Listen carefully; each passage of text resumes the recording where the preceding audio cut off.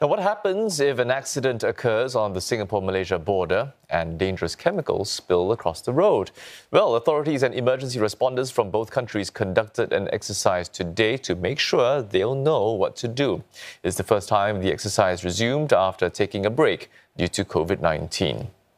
In this simulation at Tuas Second Link, a car and a motorcycle collide and a lorry swerves to avoid hitting them. Unfortunately, some drums of hydrochloric acid come loose and the toxic liquid spills. It has industrial uses, but it can cause severe burns. And large amounts of such chemicals are transported on this road every day.